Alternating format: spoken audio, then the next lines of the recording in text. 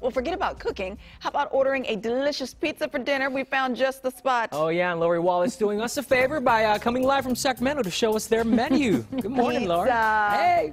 I am here for you. That's what I do, right? Okay, so it wasn't that long ago, guys, that we were at Lowbrow, and we saw that amazing thing they did out front where they opened it all up and created this patio space. Well, now we're at Beast and Bounty. Same owner, Michael Hargis. He did the same thing over here, but he created a pizza and wine patio. So this is a really different experience than what people are used to inside Beast and Bounty. It's a little more casual, but still, I'm going to say it, Michael, still bougie to me. I like it. So let's talk about what you've done out here because it's beautiful. Yeah, so we've just expanded our footprint into the street. We have 2,200 feet inside. We have about 4,000 feet out here. And we're doing kind of more of a casual concept, really. It's pizza and wine. It's natural wine, not the kind of stuffiness of regular wine, although we do have wine. But yeah, it's just a fun expression of what we're doing. And the menu's a little bit different, too, a little more approachable than maybe what people are used to at Beast and Bounty. I mean, pretty much straightforward. It's just pizzas, small bites, and some salads, so yeah. Okay, and we should mention for people at home watching, looking to get the whole family out of the house, maybe everyone needs a little break. This is a dog-friendly and kid-friendly patio, so it's really opened up to a lot of different people, too. Absolutely, yeah. I mean, we're welcoming all people that are just walking by, strolling through the neighborhood.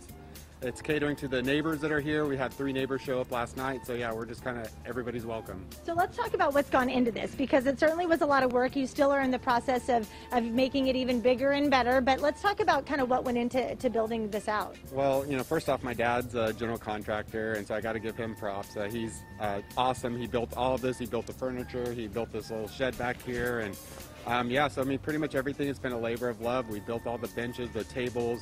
Mike Whiston, a friend of mine, did all the metal work on the tables. So yeah, we're hanging all the bistro lights. We've still got more lanterns going in. We've got neon coming in. We've got other little fun elements that are going to be showing up. And this is something that you've wanted to do kind of anyway, is to expand out here and have this space open to customers.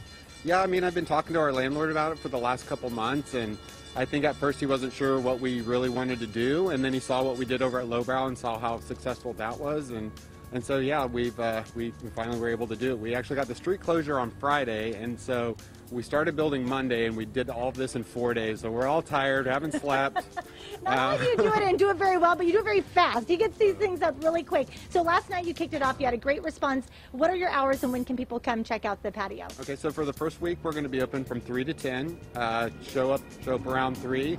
And then maybe the following week, we'll expand our hours into the evening time, and then we're going to be looking at doing brunch in the next couple of weeks as well. All right, I love it. Well, nice job. It's beautiful out here, guys. For folks looking to get out, maybe not cook dinner tonight, it's the perfect spot. I'll send it back to you.